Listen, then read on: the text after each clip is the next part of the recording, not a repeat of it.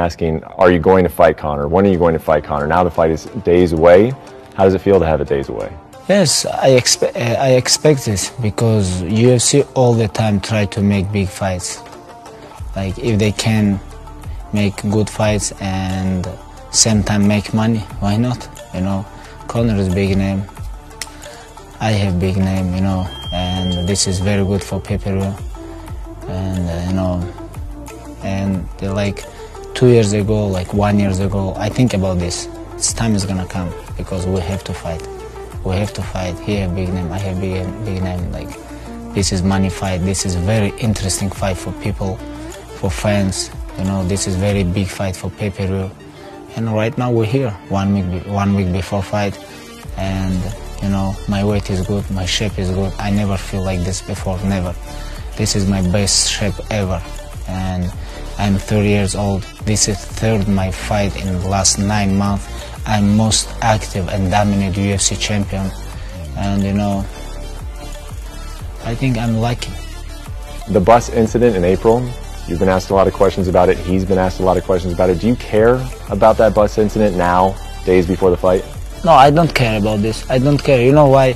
Because like people who with me in bus, like Chiesa, Yaquinta, like girls like Namajnunas, other girls, Kavalkevich, like Ilir Latifi. I remember everybody, like Parvino, Ali, like a lot of people with me in bus, and they know how quickly this happened and how many guys between us, like how many guys don't let me go out. You know, everybody hold me, and you know, it's like they know. You know, like you can ask these guys, and what happened when they come.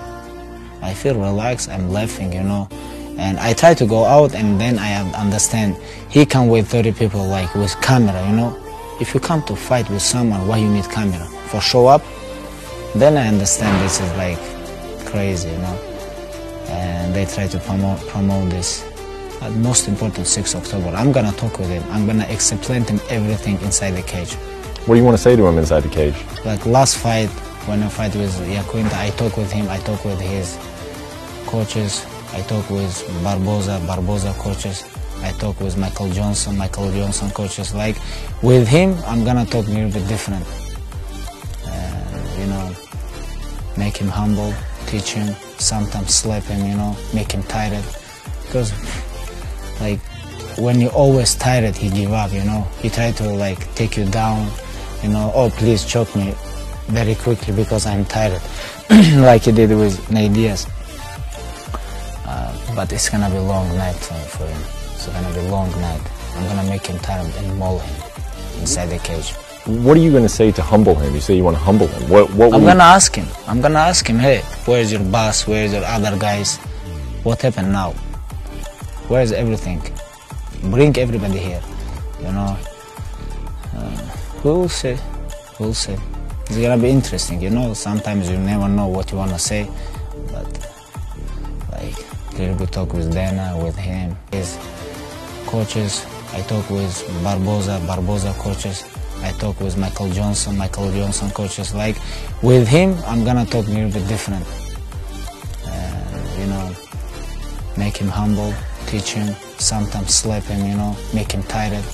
Because like when you're always tired, he give up, you know. He try to like take you down, you know, oh, please choke me very quickly because I'm tired, like he did with Nate Diaz. But it's gonna be a long night for him. It's gonna be a long night. I'm gonna make him tired and maul him inside the cage. What are you gonna say to humble him? You say you want to humble him. I'm gonna ask him. I'm gonna ask him, hey, where's your boss? Where's your other guys? What happened now? Where's everything? Bring everybody here, you know. We'll see. We'll see.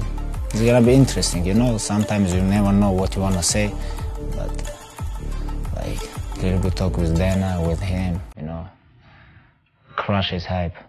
So when you guys were at the press conference, Conor said that if you had gotten off that bus, you would be dead and he would be in jail. What do you think would have happened if you would have gotten off that bus? Nobody can say who's gonna die, who's gonna know. Like, this is not his option. This is God's option. Nobody can say, hey, you're gonna die or something like this. How many guys living like after you shoot someone? Like